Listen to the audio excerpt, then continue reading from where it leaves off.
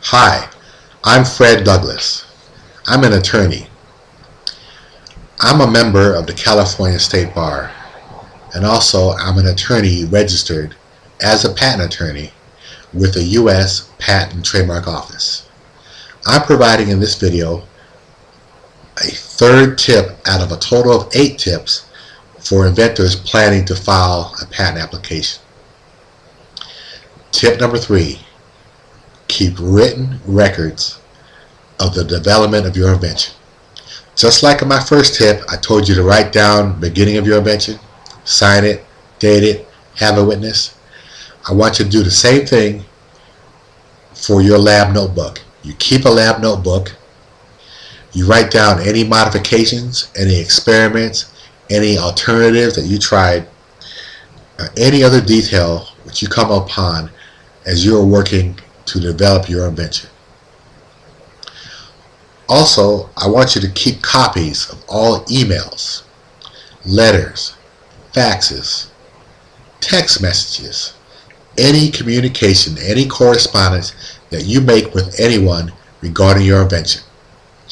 Regardless of the correspondence is made with someone who's an attorney or someone who has a written confidentiality agreement with you, still keep copies regardless of every correspondence regarding that invention.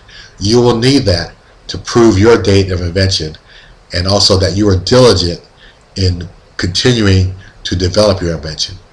I cannot tell you how many times in my patent infringement litigation cases I've had clients who invented first but did not have the records to prove that they invented first.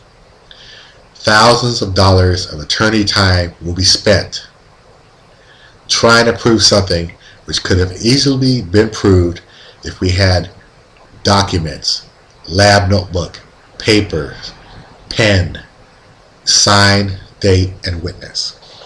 Also, keep receipts for things that you purchased in the development of your invention. You might buy parts, equipment, you might rent a shop, you might buy software, you might even employ someone to write special software code for your invention. You might hire a consultant, an attorney, or a marketer or other people to help you with your invention.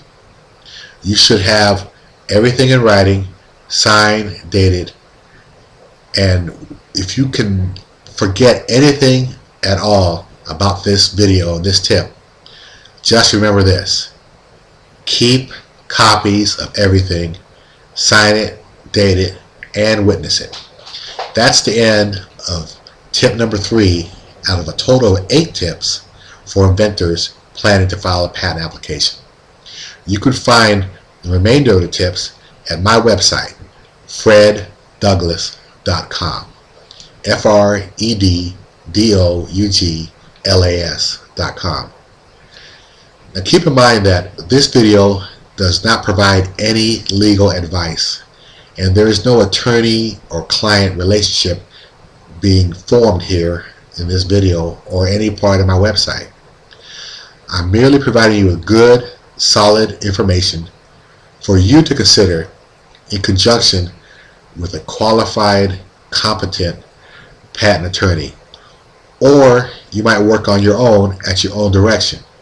But either way, remember, you're on your own unless I sign a written engagement agreement with you.